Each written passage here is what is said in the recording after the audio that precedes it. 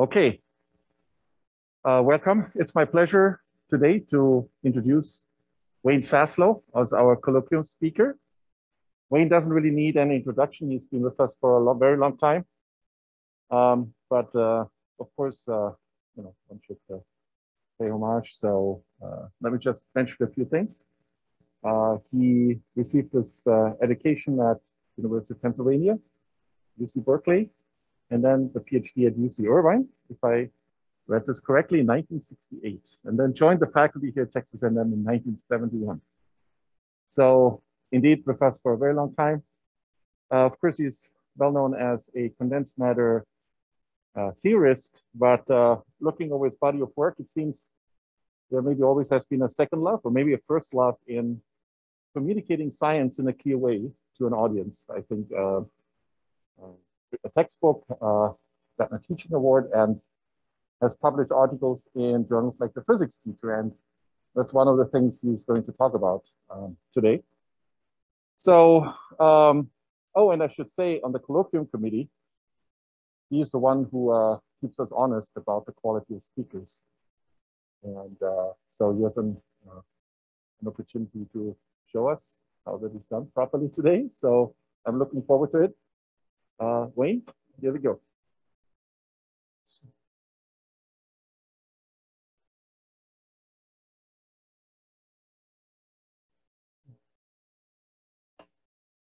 Okay, great. All right, thank you very much, Rainer.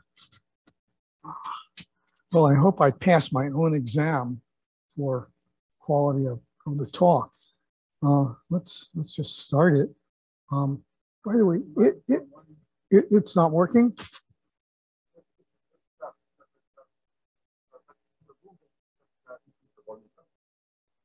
Thank you, Roland. Let's try this again. Is that working? Louder? Well, okay, I'll make it a little. How's that? All right, great. Okay. It has been, I realize now, about 2 years. Think about that we've been dealing with COVID. And I have just decided that, okay, it's probably safe enough for me now. So I'm going without a mask. But I was pretty good about it for an awful long time. So let's just get it started here. And I can't really see what, there we go. Okay, too much. Okay, here we go. So there's the title, and it is named after a spaghetti Western made in Italy, starring Clint Eastwood. And there's the announcement of it, a film of Sergio Leone. And Clint Eastwood is the guy on the left over there. And just want to remind you, it's not these guys, none of whom is good, and probably all of whom are ugly. All right, now, so this is terrible. I've got this blocking. Is there a way to undo that? Yeah. Oh, that would be great. I should know how to do that myself. I don't. Video panel. Oh. And hide loading media controls. There we go. Fantastic. Okay, great.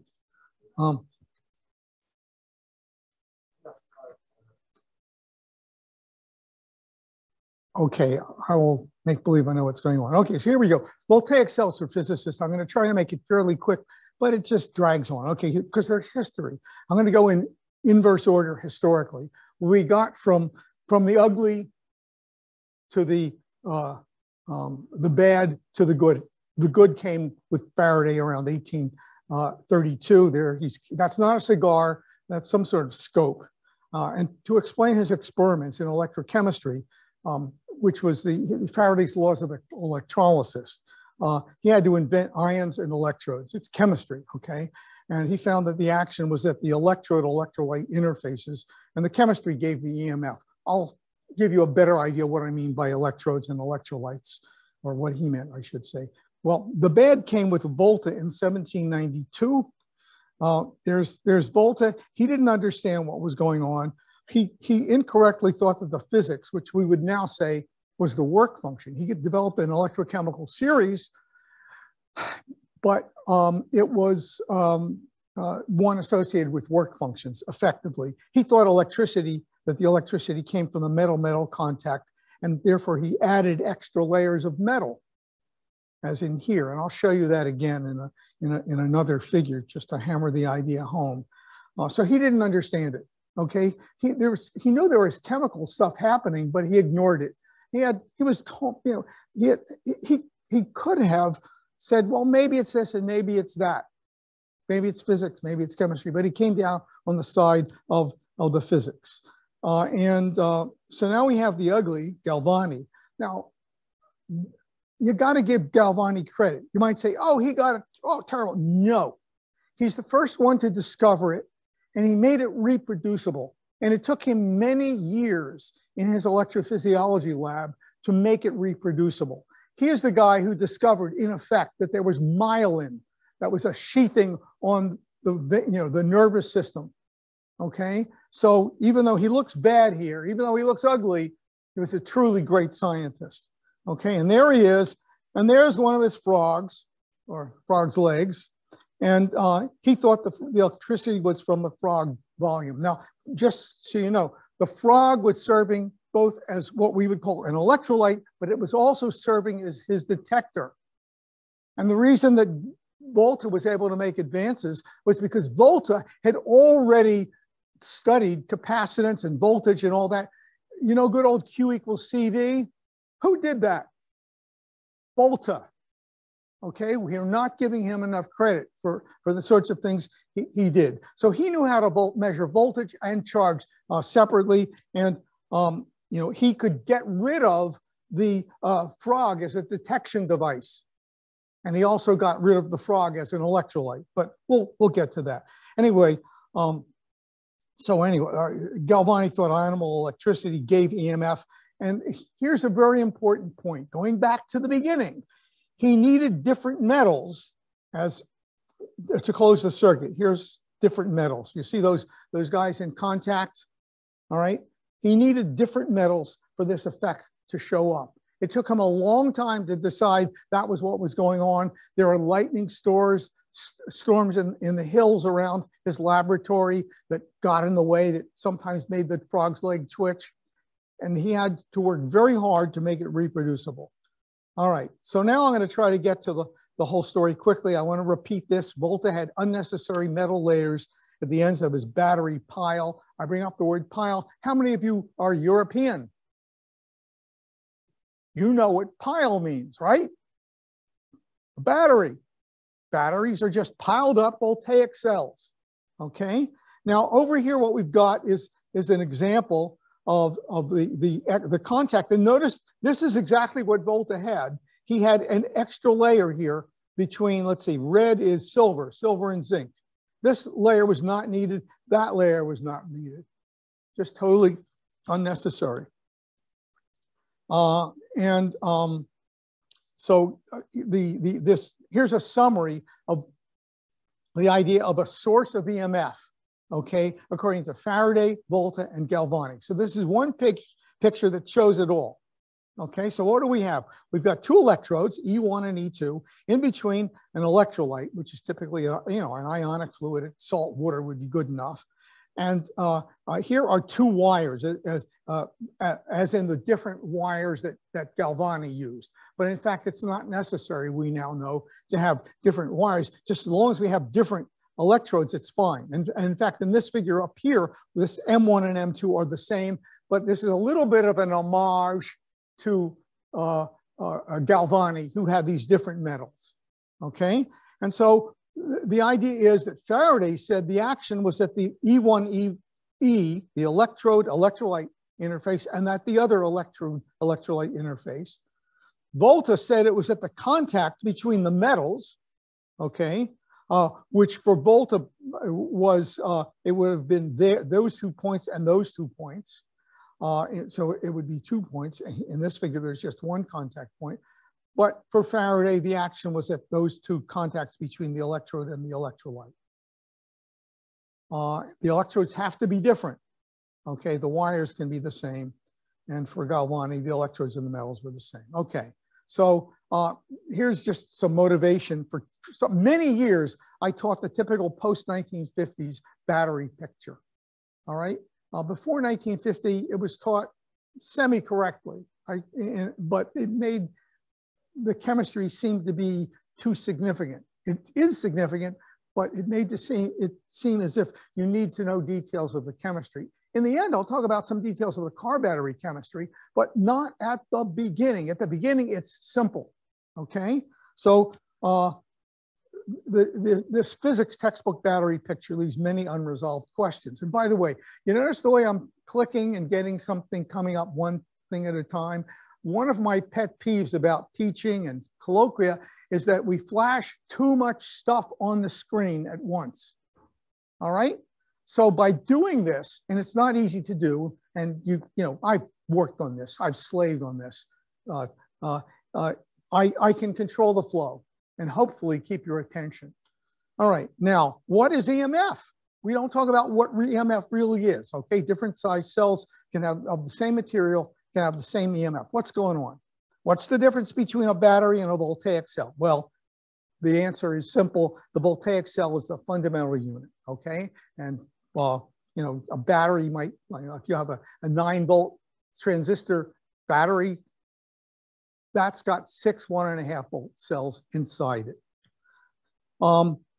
They don't really talk about how chemistry produces the EMF and that there are 2 distinct electrodes. You don't have to know too much in the way of details. I'll explain that. And I won't actually do details. I'll just say the magic words, but you guys will know hopefully what I'm talking about. There are figures that indicate that the EMF occurs within cell volume, as with Galvani's frog. Not, sorry, okay? There's no discussion of chemical charge and energy storage. Okay, it's simple to do. It's not done. Then why is this weird imaginary dotted box drawn around the voltage source and the internal resistance? Internal resistance? Outside? Not. It's inside. All right. There's no discussion of the differences between fast charge and discharge and slow charge and discharge. Okay, I mean, the way when batteries go bad, when you try to start the car in the rain and you've got an older car and it won't start, blah, blah. What's going on there? Okay, there's no estimate of the internal resistance of a typical car starting battery. I'll show you how to do that. It's not hard and it's great. It's just really neat. Okay, so here's a quick correct view of voltaic cells. 2 surface pumps and an internal resistance. Okay, that's it. Just repeat the mantra. 2 surface pumps and an internal resistance. 2 surface pumps and an internal resistance. That's it. Okay? All right. Now, what is EMF? Well, Maxwell tells us it's really, what he says is it's anything that drives a current. And for a wire, it's a voltage difference. You'll see books that never talk about voltage difference as being an EMF. It is. The great Maxwell said it is. I'll give you a quote. So the ugly here is they tell us that EMFs arise from batteries and from Faraday's law. No mention of voltage. Okay, here's something for which, you know, a wire, all that can drive current is the voltage. It's got to be an EMF according to Maxwell. All right, so by Ohm's law, there's a current. Maxwell wrote that whatever an EMF is whatever drives a current. So voltage difference across the wire is an EMF. And here's the quote. The difference of potentials between 2 conductors or 2 points is therefore called the electromotive force between them. All right, so much for the textbooks. Okay, all right, they just copy one another. All right, so now voltaic cell, EMF depends on the electrode reactions. So here we're going to label 2 electrodes, 1 and 2, and the EMFs that pump out of the cell, pump charge out of the cell are E1 and E2, and the net EMF is the difference. Okay, so here's a simple example. And I've drawn the internal resistance inside, not outside, inside, because it really is inside. All right, the net EMF is E2 minus E1. And note the following: if you've got identical electrode reactions, there's total cancellation, which makes sense. No one's winning, right? It's a tug of war and no one wins. The internal resistance is inside the cell, and the action is at the electrode-electrolyte interfaces. And here's a bit more detail of what's going on. So here we have a cell. We've got wire leads We've got two different electrodes. I probably should have labeled this electrode 2 and electrode 1. Okay, and in this case, the current is driven that way. And you've got an E2 goes over there and E1 going in the other direction. And we've got a dipole layer there to just cause, at least in equilibrium, no current flow. All right, so there's some charge transfer that will occur anyway, even without current flow, and it'll be less of a dipole layer when there is current flow.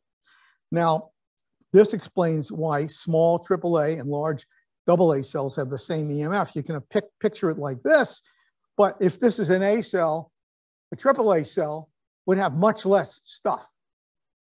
That's all, less fuel. All right, the EMF comes from the chemistry. The electrodes and A and AAA have the same chemistry. EMF is not a volume effect, it's a surface effect, okay? And the internal resistance is a volume effect due to ionic, not electronic conduction. Now, here's a comment. I've asked myself, why do they use a picture with the internal resistance outside? I think I have an answer, and I'm writing it down as if I really know. I never really know. I don't even know if my shoes are tied. Why do many textbooks put internal resistance outside the cell? Well, here's a picture, typical, okay? Well, if you believe in a galvanic-like bulk charge pump, the voltage rises linearly in space, okay? Voltage rise linear in space.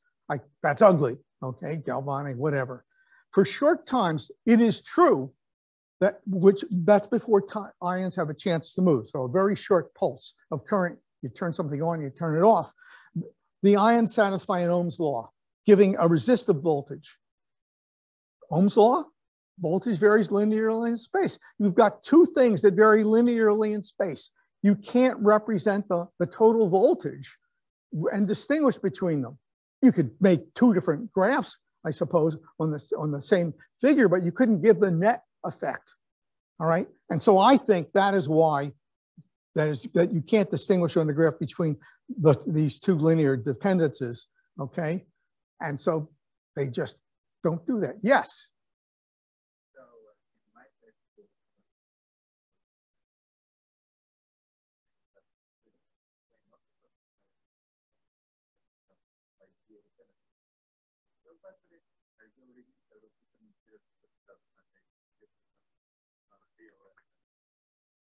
It's intellectually lazy, okay?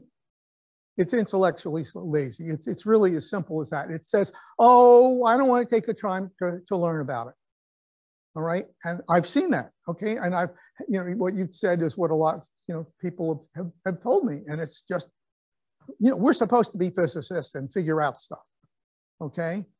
So it means we have to take some sort of responsibility for this, all right?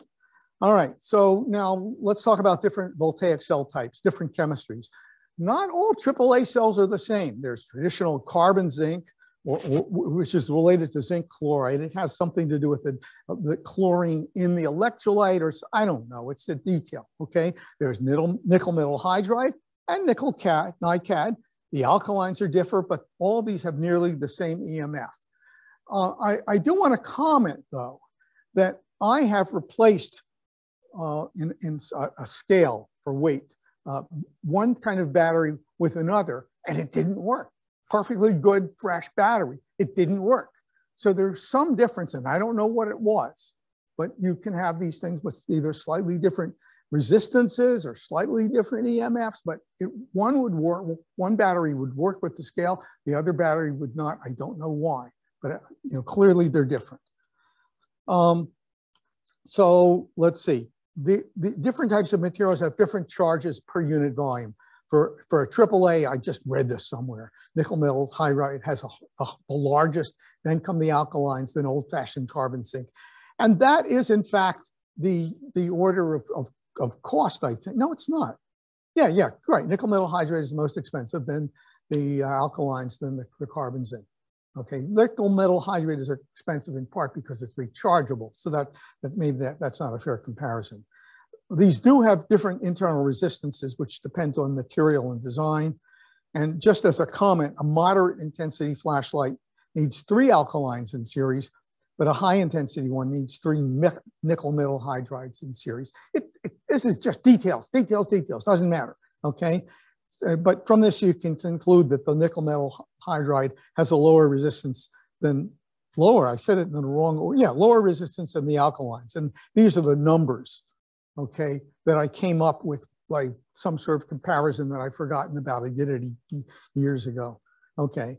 And just more details, don't care about that. I do want to make a comment, though, that non-current producing chemical reactions constantly occur in all voltaic cells, thus discharging the cells without using current.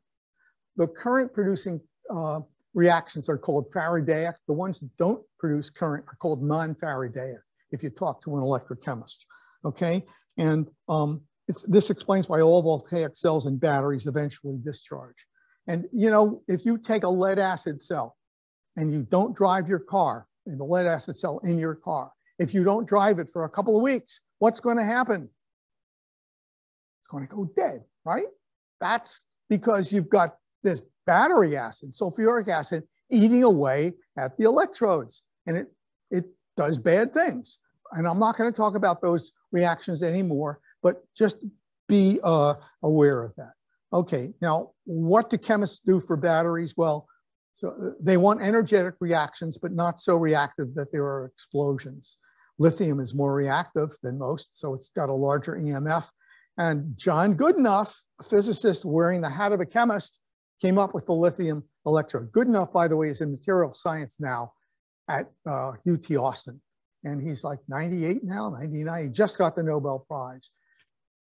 I was pushing for him with Dudley Hirschbach for a few years to try to get him. And so finally he got it. I feel as if I pushed a thimble's worth of whatever in that direction. Louder? He was an undergraduate as a mathematician, and then went to graduate school at Chicago, worked for Clarence Zener. And I just read an interview which said Zener wasn't so sure about taking him, waited a day and said, okay, fine, you just have to do 2 things. One, you've got to come up with your dissertation problem, and then you've got to solve it. So that was the guidance that Zener provided him. So here he is, okay, and this is a great man. All right. Now, just a comment, why are batteries in volts? Duh, chemical bonds are in electron volts, okay? How many people do we ever teach that? If you think about it, it's obvious, but you know, very often we just don't think, okay? And just a comment now, how do you get the electrode EMFs? You look at thermodynamic equilibrium for each electrode. You match the Gibbs free energy for the reactions involving electron transfer from the electrolyte to the electrode or vice versa. Okay, so you have the electrode, electrolyte. You match the Gibbs free energy. There's a voltage difference that when there's no current flow, meaning the Gibbs free energies match, then you're in equilibrium, and that is what you mean by the EMF. Okay, so you do it for 2 of these guys. Or if we knew about the details of the chemistry, we could calculate this, but that's how you do it. It's no big deal, okay? Conceptually. So we've got 2 electrodes, so there are 2 EMFs. The detailed chemistry is important, but we summarize it with a single number, the EMF. Okay, what about the charge and the energy? U. They depend on the cell size. AAA, A cells have different amounts of chemical reactants. In short, if you call chemical charge capital Q, that is proportional to the amount of the least prevalent chemical reactant. Okay, you can have extra of some kind of chemical reactant that's not going to be used, doesn't affect the so-called charge of your battery. It's how much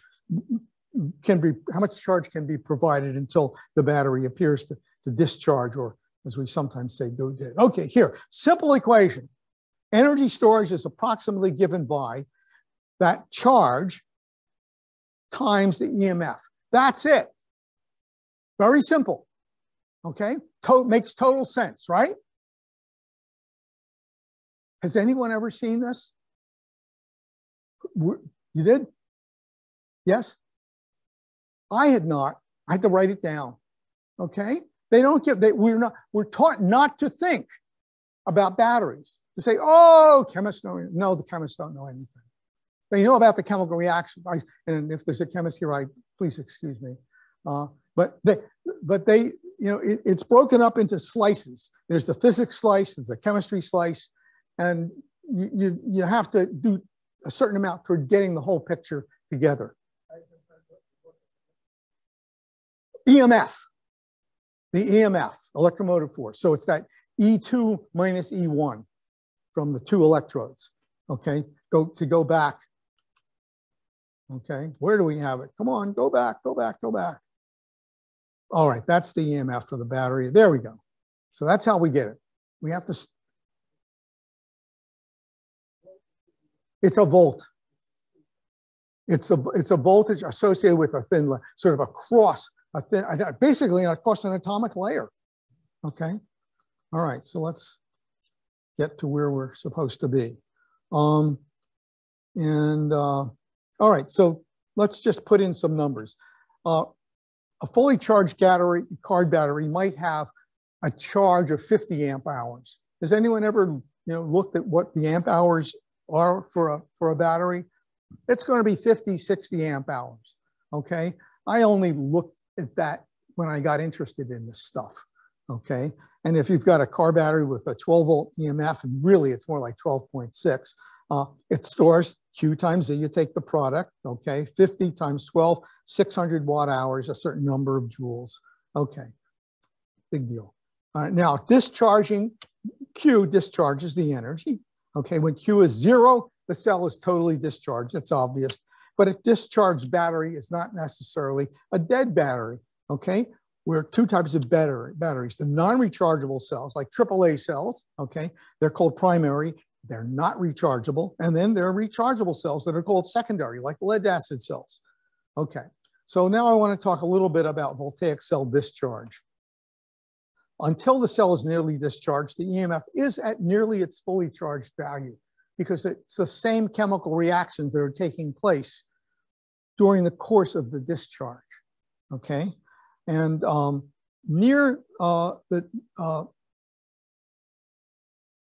you're near full discharge, other unintended reactions start to take place, okay? So that's the way I should have said that. Let's assume an initial charge of 60 amp hours. And I'm going to give you a number associated with incandescent car lights, okay? 6 amps. I just read that off of the specs for some lights that I bought, okay? And which is a moderately slow, but not really slow discharge rate. So how long is it going to last? Well, it's easy. You take the time is the charge over the current. The charge is 60, the current is 6, 60 over 6, 10 hours. Leave the car lights on overnight, and what happens? The battery goes dead. Now, I want to tell you, I was very convinced of this, that it was really, really, really, really true. Okay, and then one of our colleagues here, Peter McIntyre, related to me that one day, knowing what I told him, he thought he would just see if it was really true. And so he went out after the car seemed to be dead, went inside the house, had a huge breakfast, probably qualified as a lunch, and then came out somewhat bloated and tried to start the car. It worked. The car had not been completely discharged. Maybe he had a battery that had stored more charge. But really, this is getting to something else. It has to do with the non-uniform distribution of chemicals within a voltaic cell. Okay, and so we're going to be getting to that. Anyway, here's what happens if you have a simple discharge of that 60 amp hours going down at 6 amps per hour. It'll last 10 hours. Now, I want to talk first, though, about internal resistance. You can get that from impedance matching. I was really happy when I did this because I put together all sorts of physics I knew about. Okay, so what did I know? Okay, for a power source A to provide maximum power to a user B, what do? You match something. Okay, now if you're playing tennis and a racket is the power source, the ball is the user, and you use a tennis racket, not a ping pong racket, you match the elastic properties. Everybody knows that. All right, so what happens when you have maximum usage for a car? The car battery, that's when you start the car, okay? The maximum power demand is when you start the car's gasoline electrical motor, which in turn starts the gas motor. All right? So what we're going to do is we're going to match the electrical resistances on starting. Okay? So what do we know? Well, with two other facts, we can determine those two quantities. Little r, the internal resistance, and big R, the starting motor resistance, which should be about the same. Okay, so the car battery has a known EMF. And I know from Super Bowl ads that cold cranking amps, a good set of cold cranking amp, a good number for cold cranking amps starting a car, it's about 600 amps. Typically, it's not that high, but I'm just picking a nice number that's going to give us simple, amped answers, okay? And so let's just apply this. The current is going to be the EMF divided by the internal resistance and the starting motor resistance. And if you then set little r equal to big R and just do the algebra, you get I is E over 2 little r. Cross multiply R is E over 2I. E is 12. 2I is 2 times 600. That's 1200. 12 over 1200 is 0.01 ohms. Okay? That really is a good value. I've looked it up in different places over periods of time, and it was that value held in the 1930s, okay? But it still holds now. I'll comment on that very briefly. But also I know someone who's measured it, and he told me, yeah, it's about 0.01 ohms, all right? So keep that in mind. Now, why did that value not change with time? Why was it still true now than in 1930? It's because you want to have batteries and starting motors that can be replaced over the years, okay? And you don't want to suddenly have the technology change. So to maintain that, they've designed starting motors, the engineers who do that sort of thing, starting motors and batteries that have about the same properties. So as time goes by, you change out a motor or a battery, motor with a new car, of course, typically, or you replace the battery. You want everything to work efficiently. You maintain that same value for the internal resistance and the starting motor resistance. All right. So, I mean, that's just wonderful. Okay. And I want to comment, the textbooks often give a huge 1 to 10 ohms in figures that have car batteries. Okay. Oh, here's a comment. I cannot help myself. Okay. I know a certain amount of history. Okay. Everybody knows about Sadi Carnot, but almost no one knows about Lazare Carnot, who was his father.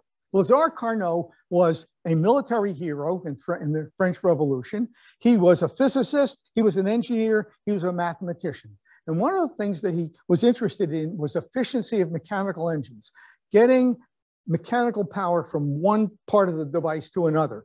And he basically said, no clacking, no sound, make it a smooth contact.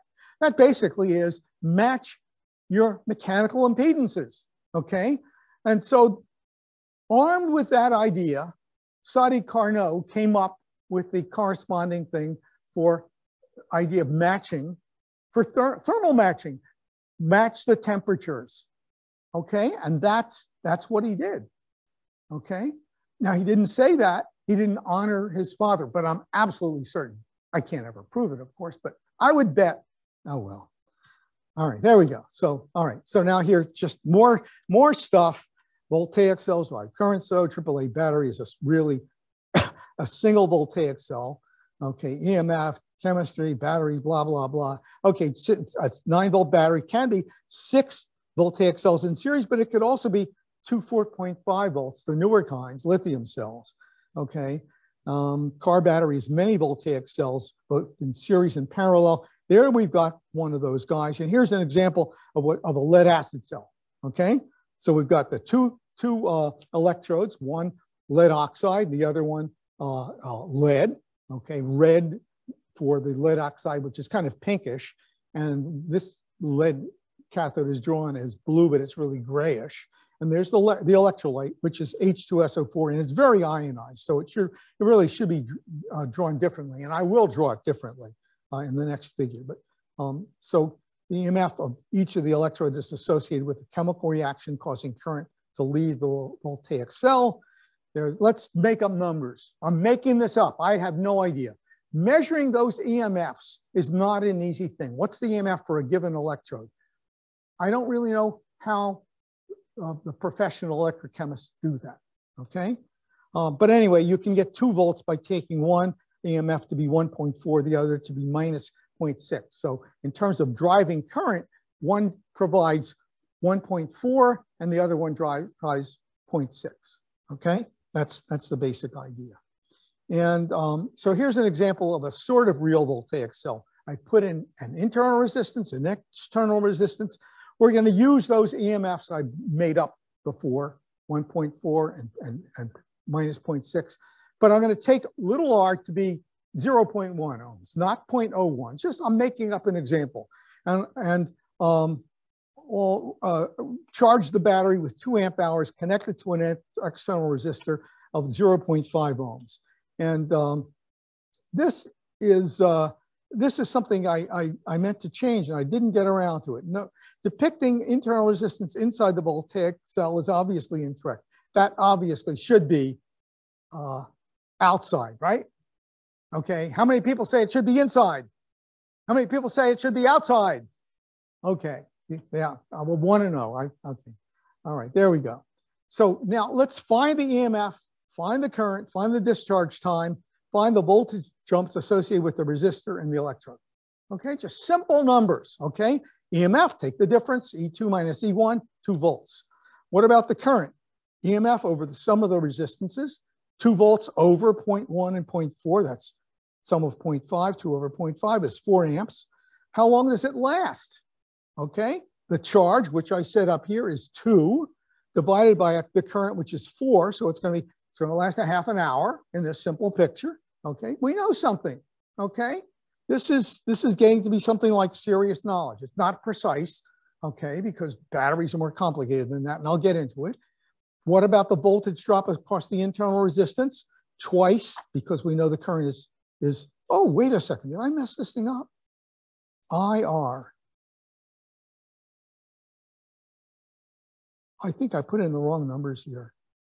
Oh, bad, Saslow. Okay, I is 4, little r is 0.1. I don't know. I must have changed the numbers in my example. So this should be 0.4. Their numbers are different, okay? But, you know, we can do that calculation. 4 times 0.4, 1.6, whatever it is, okay. And now here's a new idea, but it relates to what I said before about the matching the Gibbs free energies. The electrode EMFs are really the voltage jumps, okay? So we, for E2, which is now on the right, that's a 1.4 voltage jump. And for E1, it's a 0.6 voltage jump. And here's a picture, okay? So we've got 0 volts at this point, okay? And we're gonna pump this current this way. What happens is we gain 0.6 over at that first electrode. We lose, it's really 0.4 is what we lose. So we go from 0.6 minus 0.4, 0.2. We gain 1.6, pop up to 1, whatever it is, 1.4 plus 0.2 is 1.6. And then we lose 1.6. Oh, the shame of it, I got the numbers wrong. Okay, that should be a 1.6 that we lose over here, okay?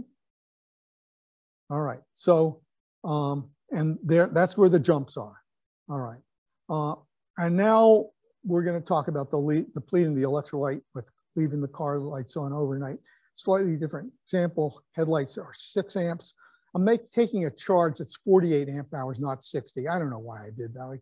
But anyway, the discharge time now is 8 hours, okay? And I wanna comment that even leaving the headlights on for an hour can make the battery go dead. It's not really, but if you wait 15 minutes or so, the battery will appear to recover. What's going on, okay? Look inside the cell. You've got 2 electrodes separated by electrolyte. There are chemical reactions at the electrolyte interfaces. They deplete the battery acid ions locally near the electrodes, okay? For high current drain, local depletion occurs before overall depletion. There's a picture, high current drain, okay? This is what might happen if you try to start the car in rainy weather and it won't start, and you keep cranking, Okay, cranking is a term that comes from when there were no batteries and you had to literally put a crank into your old 1920s car and turn a handle. Okay, so you crank now electrically, you crank and you get nowhere in rainy weather. Okay, and you get depletion over here, and then it appears the battery is dead. But you wait for the ions then can diffuse from the bulk electrolyte to the surface, and here you get relaxation, and now you've got a fairly high ion density. The car will start again. Now I'm just going to go with a bit more in the way of what's going on here. How long? I was hoping to get done sooner, but I mean, we're mostly through. Okay, so we've talked about fast discharge from electrodes and then relaxation.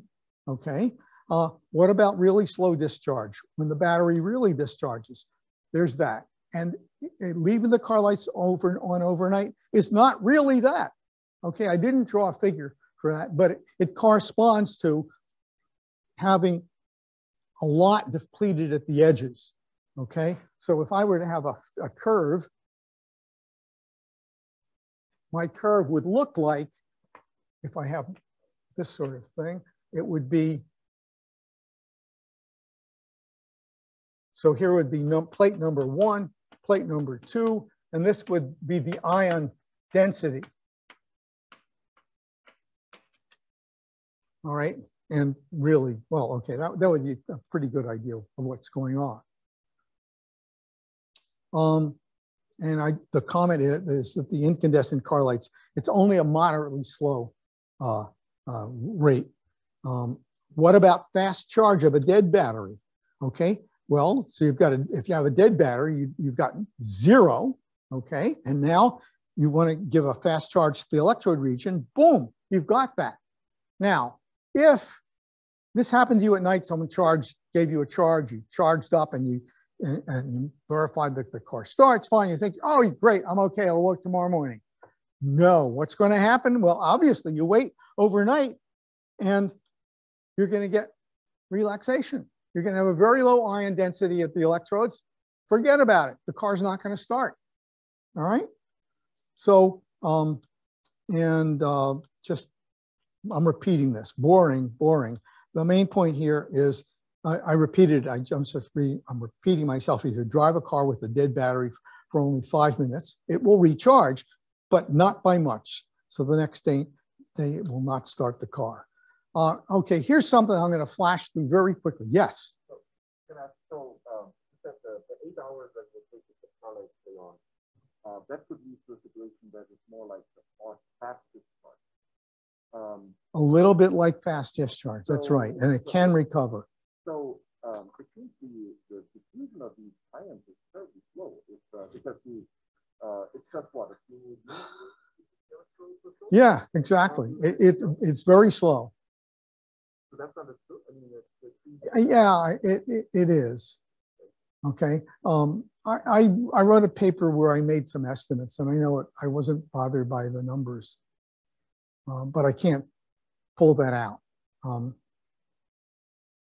It would be something to talk about later, but I'm not going to do that. I want to talk about the fact that the naming of electrodes is not uniform. Battery people name them once and for all, okay? Let's say we have a car battery here. A for the anode, C for the cathode, once and for all, that's it. They follow the convention of Faraday on discharge inside a cell, looking at it from the point of view of discharge inside the cell. Now, we don't think of it that way, but Faraday, when he was developing the laws of electrochemistry, cared about what happened inside the cell, all right? So just keep that in mind. So in this picture, the current internal to the cell leaves the cathode and goes to the anode, but our view normally is we think current external to the cell leaves the anode and goes to the cathode. All right, chemists follow Faraday. Faraday was interested in what happens whether things charge or discharge. If something discharges, then you're going to have the naming convention that the battery engineers use. If it charges, Faraday says you reverse the electrodes because the current has reversed.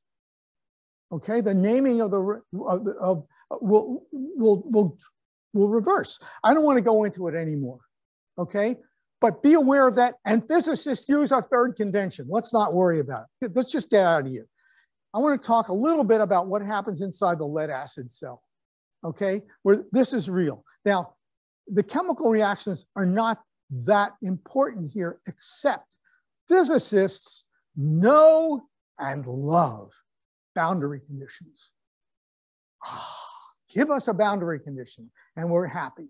All right, well, the chemical reactions at the electrodes give us boundary conditions, okay? And here's what's happening when you have a lead acid cell discharging. And I want you to look at the HSO4 minus. It's weird. It's going to the left on the left side. It's going to the right on the right side. Switches sign. Weird. Okay, what about the hydrogen? 1 unit to the right when you're on the left side, but 3. Okay, it's not uniform. Okay, this is weird. Okay, it's not what we're used to. Okay, and so there are the 2 charge carriers, and we can get boundary conditions from this. And in general, the ion flow is driven by electrical force and diffusion as described by the Planck-Nernst equation. And in general, it can only be solved numerically. But for slow, steady discharge, it can be solved analytically. Okay, there are 2 variables, 3 rather, 2 ion densities and a voltage. And there are 3 equations, Planck-Nernst for each ion and Poisson's equation for V. All 3 of these are, it turns out, are linear in space for slow, steady discharge. I should have said that, I didn't. And in that case, the voltage is quadratic in space. I'm going to show you. Okay, and you'll recognize it, and you'd say, "Oh, that's contained in Einstein," but they did it first. Okay, so here I'm going to show you the slow, steady discharge of a bathtub. So here we have a picture of Little Richie. Does anyone recognize Little Richie? Who recognizes him? That's Little Richie Feynman. He's a careful observer, and here we've got slow, steady discharge of a bathtub. There's 100 units per second flowing through that plug, okay? And he notes that the flow profile varies linearly from the back end to the front end, okay? And so you can plot it, the flow rate, like this. I made up this story. When did he do this? He didn't. I'm sorry? He didn't. I made it up. I was trying to give a physical picture to my father who didn't know calculus from beans. And I thought of this for the slow steady case, which was what I had studied. Let me think about a bathtub. And then for purposes of making it more interesting, I thought, let's introduce Little Richie Feynman, because that's the kind of thing that Feynman could have done when he was a kid. And for all I know, he did. Okay, prove me wrong. Okay, so here we've got slow, steady discharge of the lead acid cell. I'm just repeating things. Here we've got the fluxes on the left and on the right that I talked about in the previous slide. What I've done now is I've drawn a straight line, because just as the voltage varies linearly how can I say it? The flow varies linearly for the bathtub problem. It turns out the flux is very linearly also. Okay, same idea. All right, and where we go. So we have this. All right, so now I'm going to show you. Oh no, it came up in the wrong order. Okay, let's just go through. You set up the problem. You count the knowns and the unknowns. You've got 2 ion densities, 2 ion fluxes, 2 continuity equations, which are here. You've got 2 Planck-Nernst equations, the ion currents driven by the electric field, the density gradient. So here's one for the hydrogen, okay? All right, so there's the current of the hydrogen, is the conductivity of hydrogen times the electric field, and then it's driven by density, opposite high density. And then for the sulfate, same story. Okay, just replace the sign. And then we've got a Poisson equation that relates those. Okay? And Yeah, they did this around 1890. So Einstein was 11 years old. Well, that's interesting. I don't know whether Planck did it before quantum mechanics.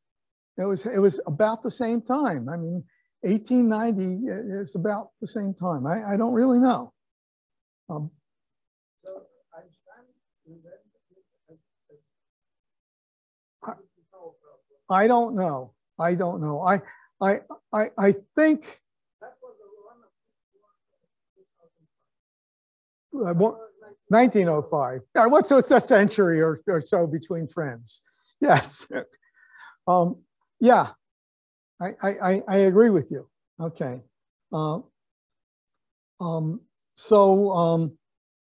Here's a little bit more. Just how the solution goes. Okay. All you have to do is plug it in. What you find out is the density gradients for the numbers are exactly the same. Okay. But the bulk densities are not the same. Okay. But to get overall electron neutrality, you've got to have a charge layer within the bi-Huckel screening length of the electrodes. And that's well known. And here's a picture of what it looks like. Okay, what the voltage profile looks like if you were to measure it. I don't think anyone's ever measured it, but that's what it looks like. Okay, now we're almost done. What about other physics with multiple charge carriers? Okay, semiconductors, electrons and holes, ionic fluids, salt water. In fact, lithium is sort of like an ionic fluid. It's not really a solid, it's an ionic solid. There, lithium electrodes and things called superionic conductors, biological cells, ion channels, and ion pumps, spintronics, conductors with spin up and spin down electrons. Okay, and here's some references. Okay, physics teacher, which was pretty well cited, American Journal of Physics, both kind of popular. Here's a phys rev letter that kind of got me started. Okay, where that figure of the voltage profile being quadratic is from, and just other stuff. This is interesting in that it talked about the ordinary surface reactions associated with a lead acid cell. If you just have one plate reactive in acid, okay, a piece of leads and battery acid, you get a non-trivial voltage profile, okay? And there's no net current flow, but to have that no current flow, it's kind of complicated. Okay. And another thing is if the Joule heating rate need not equal I squared R, where R is the ohmic resistance. Okay, it's more complicated than that. Okay, so I'm done. How close did I come? Almost on time. Okay, thank you. Questions?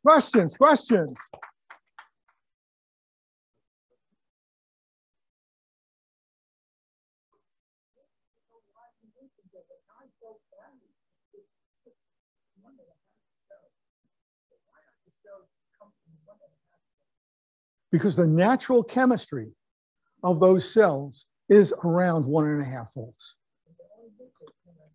Yeah, well, that's the most that they can get with common materials. And they have different chemistries that get that 1.5 volts. They'd like to get 20 volts, okay? But the best they can do right now, anyone can do, is lithium, which is around 4.5 volts. And you have to watch out because it could be explosive. So,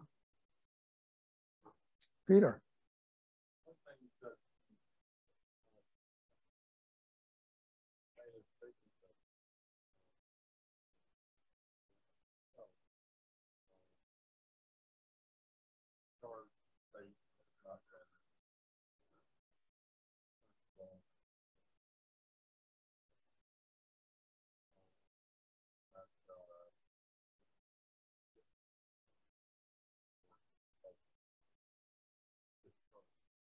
Yes, that's a well-known phenomenon.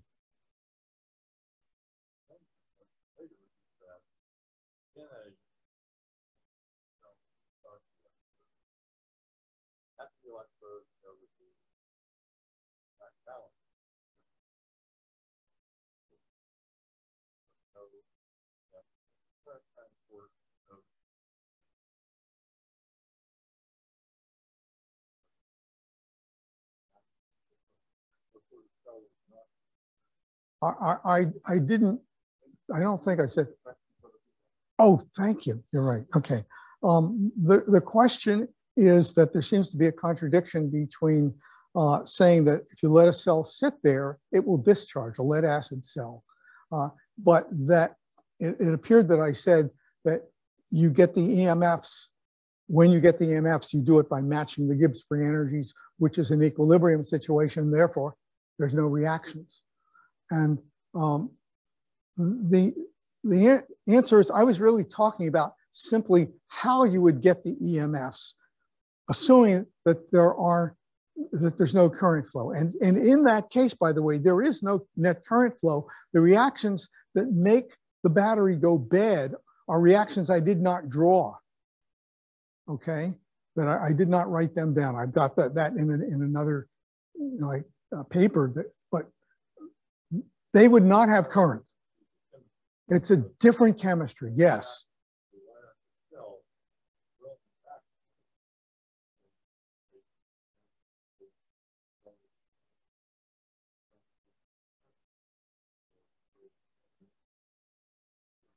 No, it won't. You'd have to drive the car.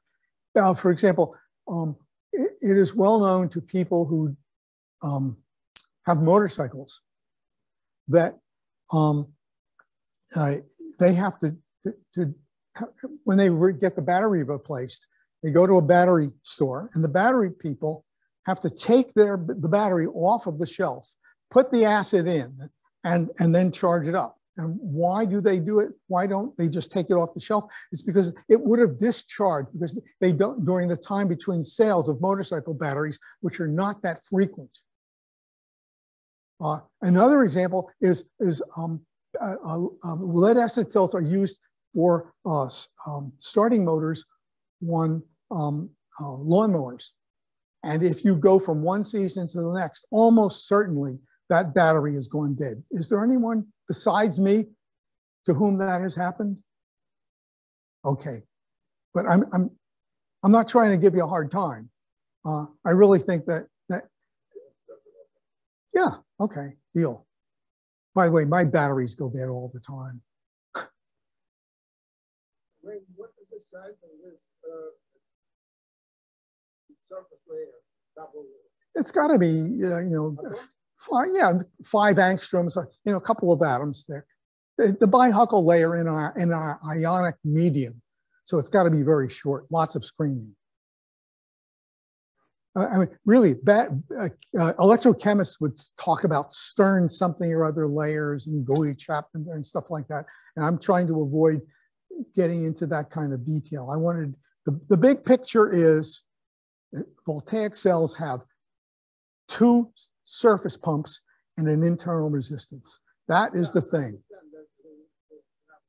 Yeah.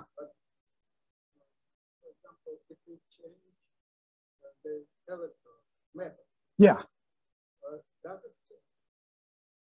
The details will absolutely change. Yes, I'm sure. I mean that we know that, for example, there is something like heterogeneity. Mm-hmm. And then the size is not so small. That involves semiconductors, and the ion densities are fairly low compared to what you have in a very highly ionic fluid like sulfuric acid. Sulfuric acid has a lot of ions and therefore a very short screening length. But with a semiconductor, the ionic density, the charge densities are much lower and the screening lengths are much larger. But all this EMF on this size? I don't know, but maybe we could talk about it later. I'm not quite sure what you're referring. All your EMF is on this surface? It's across the interface between, it's something like that. Yeah, approximately. It's got some weird profile. It's just got some weird profile. And yeah, atomic scale. And it's weird, and probably even real detail, people who know real details probably couldn't answer for sure what's going on, because these things have atomic corrugations along the surface. There will be wiggles that probably transverse along the surface, or as big as the wiggles as the decay into the material. So it's really hard to answer. I'm sure a precise answer can be given to a precise question, but it's hard. Yes, neither. Absolutely.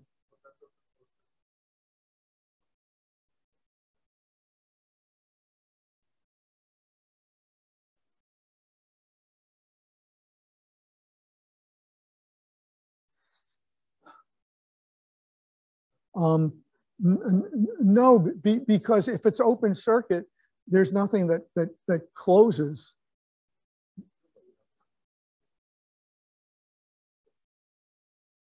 Oh, but then you say that there's a voltage difference that develops between the plates that compensates the chemically driven EMFs.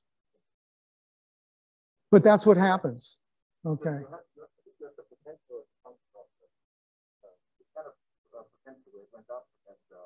Right, and that avoided what's happening at the electrodes, which is what I think.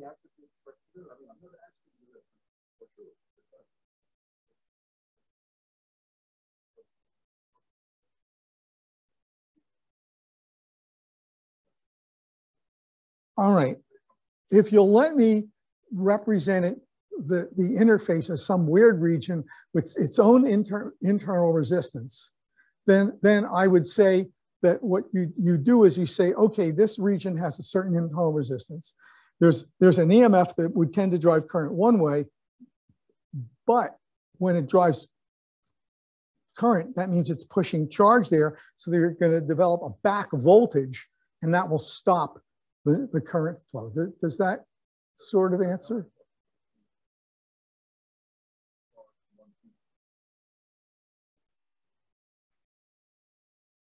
Okay, I had not thought of that objection.